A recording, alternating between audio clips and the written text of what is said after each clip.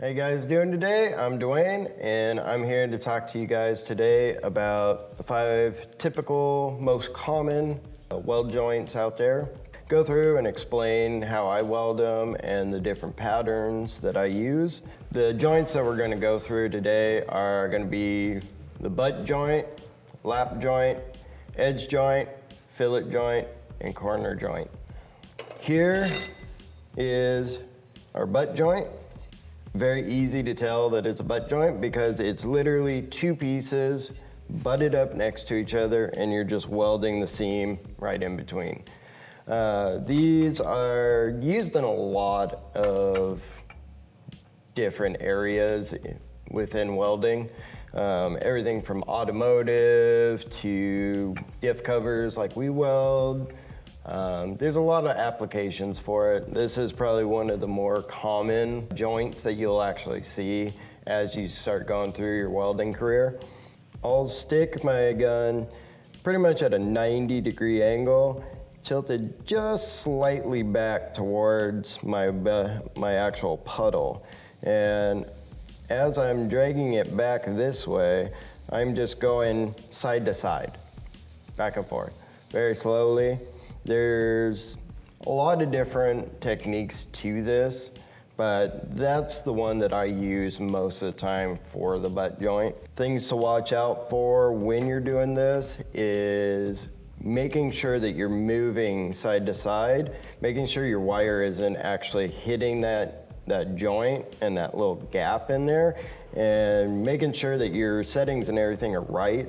Otherwise, you're gonna have your wire fall through that joint and either lose contact altogether. If you're welding it on a table like this, you'll just make contact with the table.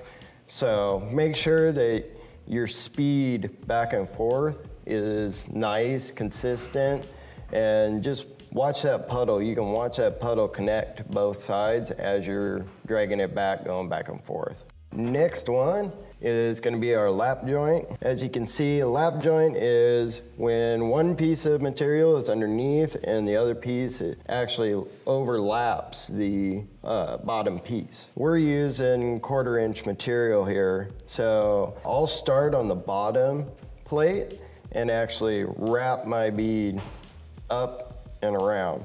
Kind of doing more of like a cursive E is basically what I'm doing. You want to focus on actually diving in to the corner and getting good penetration each time you go around. And that's one reason that I actually like more of the cursive E style, is as I'm coming forward, I'm actually watching my wire dive into that corner and I'm watching that penetrate into that corner. And then I'm wrapping it back up and around, eating around this top, coming back down, back into that corner, up and around. Again, there's a lot of different techniques for this, depending on application, things like that. But for what we do here, this is pretty much the standard for what we do. All right, so next we have our edge joint. So all the edge joint is just 2 pieces of material sandwiched together, and you're literally just welding the edge of it.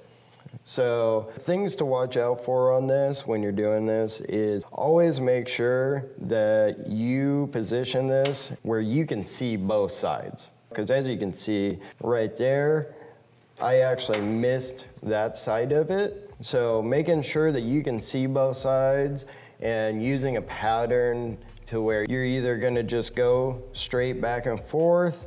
Something like this, you're gonna wanna do more of like a cursive E style because you wanna bring that puddle actually out to the edge, into the edge, out, in, and that way you're making sure you're hitting both sides. Now, we're gonna go with the fillet joint, or also called a T-joint. All it is you have a base plate and then you have your other plate at a 90-degree angle coming up from it. This one, same thing with kind of the actual lap joint. My pattern is basically the same. I'm just starting on my base material, wrapping into that seam, coming up, back down, up, down. And again, the big thing is making sure as you're coming into that seam, making sure you can see that wire penetrating nicely into that corner. Because if you're not watching that wire and watching it penetrate in and making sure that it's going into that corner, what will happen is you'll actually get a nice little air bubble behind your weld, and you won't get the penetration necessary to have a decent weld, and this will end up breaking. So again, there's a lot of different techniques for that. There is things like doing a triangle is kind of the same thing, but you're basically starting at the base, going straight in, coming up, going down to the base, going straight in, coming up. And it looks literally like a little triangle as you're doing it. And it's the same concept.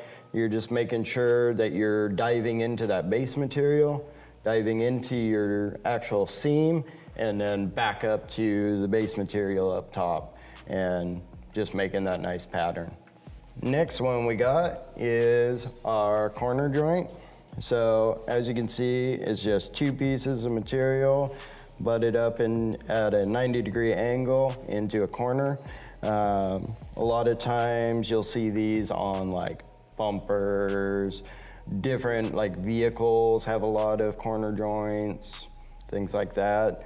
It's a very common joint in a lot of structural welding. We actually make a lot of products that have the corner joint in it, and best thing for this is if you can, if it's small enough, I like to have it resting up kind of like that to where I can see both sides and they're nice and level to each other, because that allows me the easiest way to kind of be able to see both sides and be able to fill it evenly.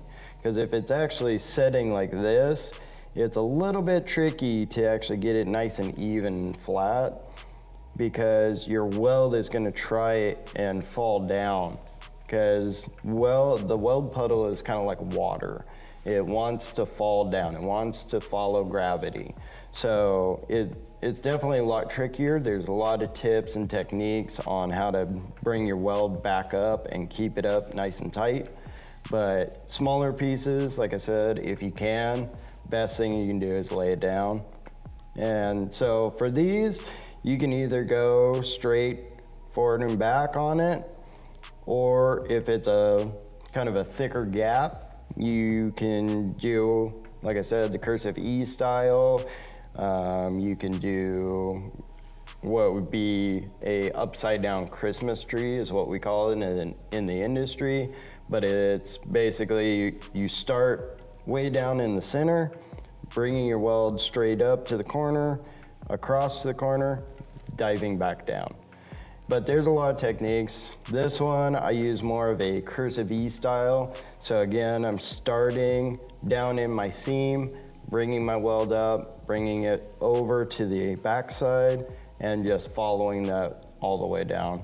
All right, guys, so now that we've gone through the 5 most typical welds and joints that we have, these are pretty much the basic welds and joints that you're gonna see. I know in my line of work and the places that I've worked throughout my career, it was always either corner joint, fillet joint, or a butt joint. It's rare that you really see lap joints and edge joints anymore, but that doesn't mean that you're not gonna run into that at some point in your career. I always tell people, these 5, practice. Whether you use it or not, again, there is a possibility of that joint being somewhere in your career. So set them up the way that we show here and just practice. Find material, practice them. And welding's one of those things too where it's really cool, because even if you don't use these two, just the practice of the pattern in the different way it's set up definitely helps in all the other ones. So just play around with it. Again, practice as much as you humanly can and find as much material as you can to do that. So I hope you guys enjoyed this video and I hope you learned a lot. Again, if you have any questions, feel free to comment below, let us know, and we'll get back to you. I'm Dwayne. I hope you enjoyed the video.